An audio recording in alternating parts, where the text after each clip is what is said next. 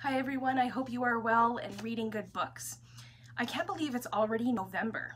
The Toronto International Festival of Authors finished on November 1st, so today I'm going to be talking about the first 10 events I participated in during the festival.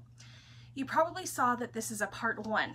I went to several events, so there will be a part 2 later this week telling you about more of the events, and probably even a part 3 will be out soon to finish it up. For those who have watched my videos before, welcome back. For those watching for the first time, I'm so glad that you are able to join us. My name is Jolene from Bookworm Adventure Girl, and I love to read diverse books, diverse authors and genres, and I love Canadian literature. If this is something that interests you, then please hit subscribe and stick around. Today I'll be talking about the Toronto International Festival of Authors, or as we like to call it, TIFA. It was the 41st edition of the festival this year, and it was held from October 22nd to November 1st. And this year it was all virtual due to COVID, and I had the opportunity to see many authors and learn more about them and their books. So I am very excited to share that with all of you. If you stick around to the end, I am going to share a little bit about the series that they had called Skin Hunger, which I thought was ingenious, and it really fit the theme of the festival, which was bringing a new world into focus. So to begin, I will share the events I attended on day 1 and then go from there. So the first event was titled Bearing Witness. It was with Helen Humphreys and Kate Pullinger. They were interviewed by Deborah Dundas, and I've talked about Helen Humphreys before and her newest novel, Rabbitfoot Bill, which I have now read and I really enjoyed it. Kate Pullinger is a new author to me, and I am quite interested in her novel. It's called Forest Green. Both of these books have male main characters that follow them from boyhood to later life. And both are about small towns in Western Canada, and both are inspired by true stories and true events. So Rabbitfoot Bill is based on Humphrey's friend Hugh Lefebvre, who knew Rabbitfoot Bill. And in the book, Leonard is based on Hugh Lefebvre. In Forest Green, the main character, Art, is loosely based on Kate's uncle Art, who was a logger and disappeared. Both stories were more tragic and more bleak than the books are. The story that Hugh Lefebvre told Helen was very different than the actual story, but Helen liked his story better, and so she stuck with Hugh's story. And both stories are about trauma and healing our trauma, and both have characters who are marginalized. So in Forest Green, it deals with homelessness, and Rabbitfoot Bill deals with mental illness. Both authors tell these stories to humanize them, and Kate specifically talked about how siblings' lives can be so different even though they've had the same upbringing. The next event was called Tradition on Trial with Fernada Melchor and Farzana Doctor. They were interviewed by Neosha Kazad, and Fernada Melchor is a Mexican author, and Hurricane Season is her most recent novel translated to English. This is a book that's been on my radar, as I've heard really good things about it. And Fernanda says that she was inspired by an article in a newspaper, and the journalist was talking about a murder that had taken place, and within the article they talked about witchcraft and crimes of passion. And the book has been described as gothic and violent, yet beautiful. The writing has long and overwhelming rhythmic sentences. Each chapter is written from a different narrator. It has themes of homophobia and misogyny. Melchor says that writing Hurricane Season was an exploration of what is hidden in the darkest corners of the human heart. Farzana Doctor's book 7 begins in 2016 in Mumbai, India. And Doctor was motivated to write this novel by activism against gender-based violence in her community. And it is written in short chapters, and it reads as a diary. The main theme in this book is female genital mutilation, and Farzana wanted to write a beautiful novel about beautiful women that would bring difficult issues to the forefront. Both of the stories are normalized ways that women are diminished, and they are about women who renounce tradition. So even with intergenerational violence, there have always been ways that women have resisted patriarchal violence. The next event was an evening with Margaret Atwood. She was interviewed by Roland Gulliver, who is the director of the Toronto International Festival of Authors. And I'm going to be talking a lot about Margaret Atwood when the Mondays with Margaret series starts, which is on November 9th. So I won't take too long going into that. They obviously talked about Dearly, which is Atwood's 18th poetry collection, coming out in just over a week. Some of the major themes that Roland and Margaret talked about was Canada's place in the world and Indigenous people in Canada. And the fact that Canada is multilingual and always has been due to the fact that there are so many languages from our First Nations people. Atwood also talked about the theme of resistance being important in her work, and she said that they are shooting season 4 of The Handmaid's Tale, and they also talked about the role of dystopian fiction in our current state. And then Margaret Atwood showed the drawer where she keeps all of her poems. It was very exciting. She read one of her poems from her new collection, Dearly, which encapsulates the last 10 years, but she said there's nothing from 2020. And the poem that she read was called Princess Clothing. A theme that kept coming up in the festival events was the theme of home, and it was very prominent in the next event, which was called Home Sweet Homelands, with Akhtar and Shokoofeh Azar. They were interviewed by Wendy O'Brien, and they began by talking about home being a place or a feeling, and they also talked about language as home, which is something I've never thought of, and probably because I only speak one language. Akhtar is the author of Homeland Elegies. The novel begins with an address to the reader, and the main idea is pillaging your nation to enrich the individual and coming into a political consciousness. The idea of America being the land of opportunity is nothing new, but what does that really mean? And he talked about economic prosperity and becoming disillusioned. There are no conclusions in the book, but there are experiences and consequences, both psychological and personal. The Enlightenment of the Greengage Tree is by Shokoofeh Azar, and it takes place in Iran, and the main character, Rosa's idea of home as a safe place where you can be whoever you are. It's inside society where you need to wear a mask. So Rosa is really connected to nature. She's a teenager when she falls in love, and she has 3 children. Her daughter is killed in the revolution, and her son has been arrested by the government. So Rosa won't go outside of the house because she has to cover her head with a hijab, and she doesn't want to accept wearing a mask. So therefore, for her, home is the place she can keep her identity. And another character in the novel has a more intellectual idea of home. He locks himself in the library, which is a place he can connect with intellectuals around the world. Azar uses magical realism to tell her story as it is part of the culture. And in the Enlightenment of the Greengage Tree, home represents basically everything you love, and in this story it is all in danger of being destroyed. So home is freedom, freedom of speech, freedom of who you have relationships with, freedom with nature, everything that made you, and it's all at risk of being destroyed by the government. The 5th event was Unpacking Grief with Marta Orriols and John Elizabeth Stintzi. They were interviewed by Janet Smith. Canadian-born author John Elizabeth Stintzi's debut novel is Vanishing Monuments, and Marta Orriols' debut novel is How to Talk to Plants. You can probably guess by the title of this event that these books are about death and grief.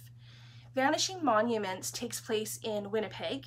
The main character, Alani, who is a non-binary photographer and teacher, she returns home because her mother has dementia. She hasn't seen her mother in about 30 years, and her mother is no longer verbal, and This novel just isn't about physical death, but also social death and the little deaths and losses that we have throughout our lives and how we lose ourselves. And John has another novel coming out in the next year or so, so I'm looking forward to that. Marta Orriols is a Catalan author based in Barcelona, and in learning to talk to plants, the main character, Paula's partner, dies. The day he dies, he tells her he is leaving her for someone else. So she's dealing with the loss of her partner and the relationship that she thought they had. This book takes place in Barcelona, and Marta says she used the city to show the contrast between the normal life of a big city to what is actually going on inside of Paula, where time has stopped and feels like she is at a standstill. She wanted to write a novel where death was part of life. She has Sweet Introduction to Cows that just came out in Spanish, but I'm looking forward to that when it is translated into English. Next up is Assumed Identities with Catherine McKenzie and Katrina Onstad. They were interviewed by Marissa Stapley, or Stapley, I'm not sure. Catherine McKenzie's 10th novel is You Can't Catch Me. And the main character, or maybe I should say the first Jessica, since there are 4 Jessicas in this book, she grows up in a cult. And the book is about identity theft and the lengths that the victim goes through for revenge. Catherine talked about the fact that there are not only external threats, but internal threats when you're telling women's stories. And I really love that and think maybe that's why the stories have more depth to them. In this novel, Catherine explores the idea that morality might not be as fixed as we might think it is in all situations. In Katrina Onstad's Stay Where I Can See You, the Kaplan family has won the lottery, like a $10 million won the lottery. Gwen is the main character. She's a mother and she defines herself as a mother. She's also trying to hide some of her identity. So to contrast this with her teenage daughter, Maddie, who is trying to find her own identity, separate from her mother. So this lottery stirs up a lot of secrets and lies.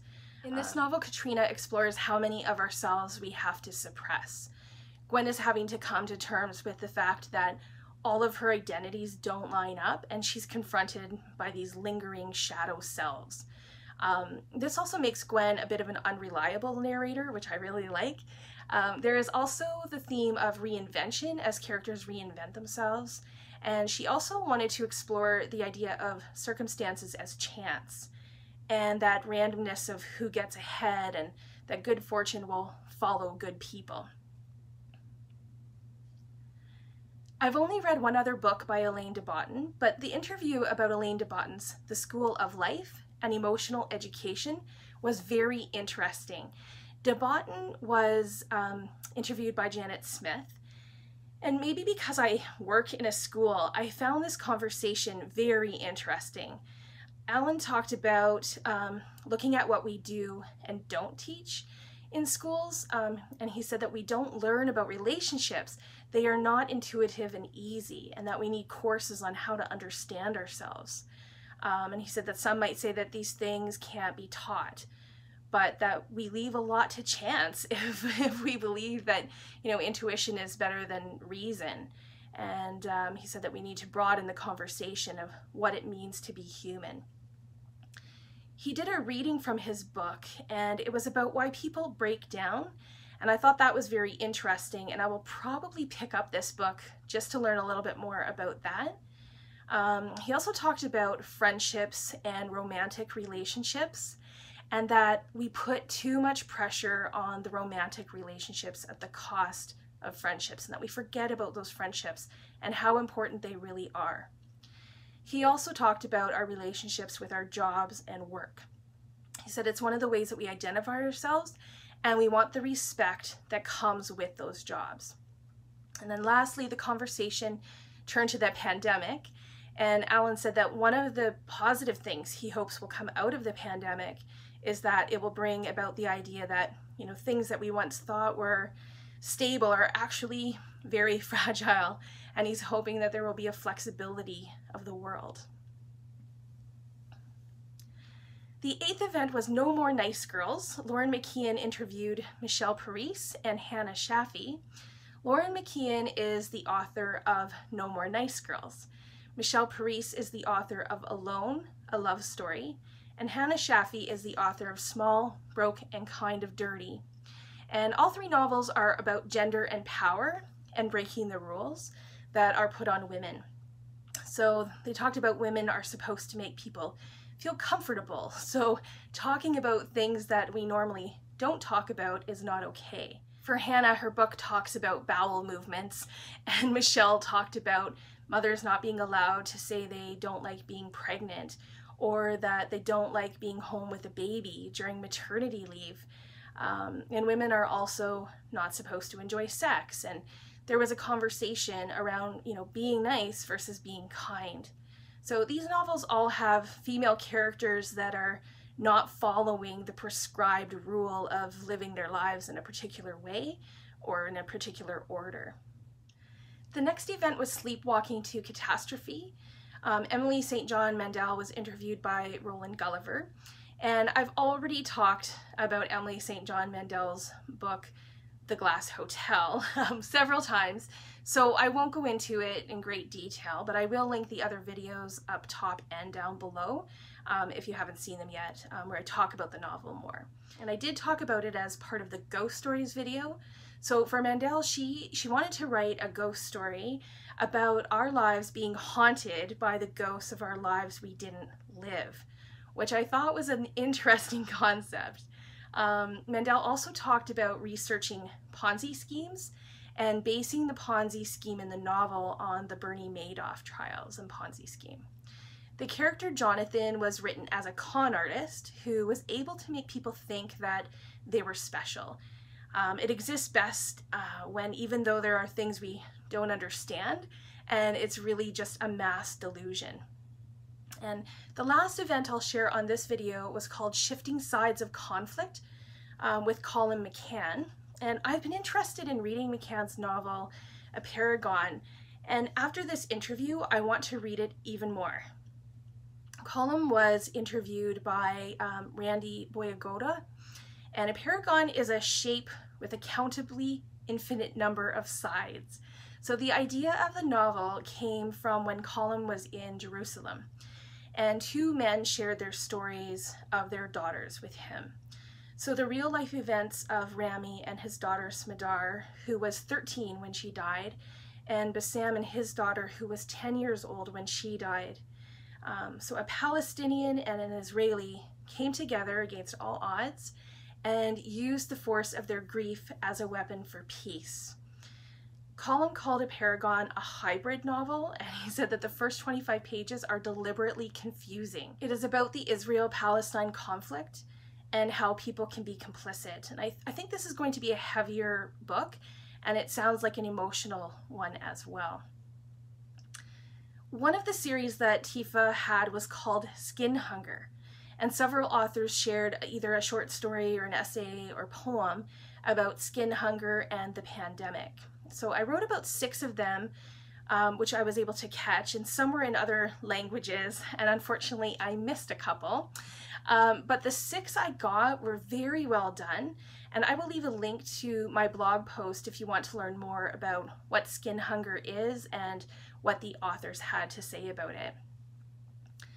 Please let me know in the comments below if you have read any books on this list or if there are any that interest you. I look forward to chatting with you there.